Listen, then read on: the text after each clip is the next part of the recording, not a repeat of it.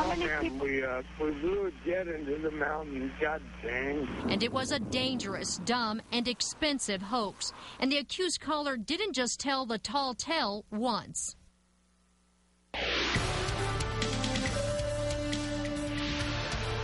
Good evening. 5 911 calls, 5 desperate dispatchers. All desperate to find a phantom plane down somewhere near Durango. The calls started coming just before 9 last night, and they set off an all-out emergency response to find a deadly crash that never happened.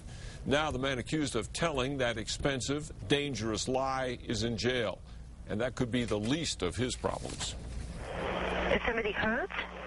Yes, ma'am. Okay, what's the address? 7 people are dead. I'm sorry, 17 what? 7 people are dead. They just crash landing. I've got half my arm. It's spitting blood, ma'am. Please.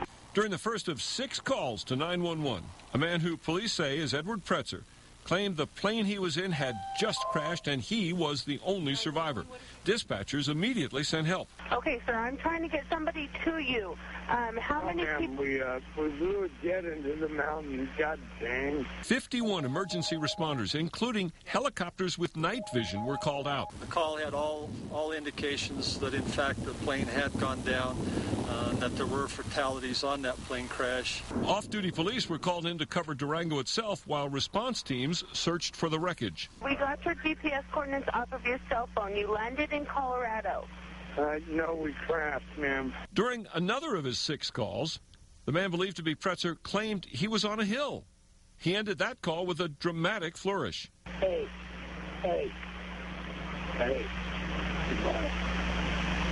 Goodbye.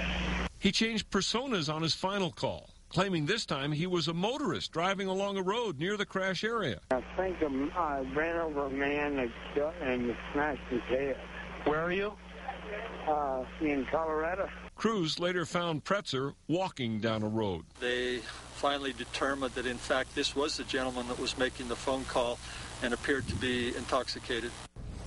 Investigators say Pretzer first told them he had had a nightmare and thought he was calling a friend. He is jailed on a misdemeanor count of false reporting, and the La Plata County Sheriff's Department says it will likely file a civil suit to recover the estimated $30,000 that it cost to respond to that hoax.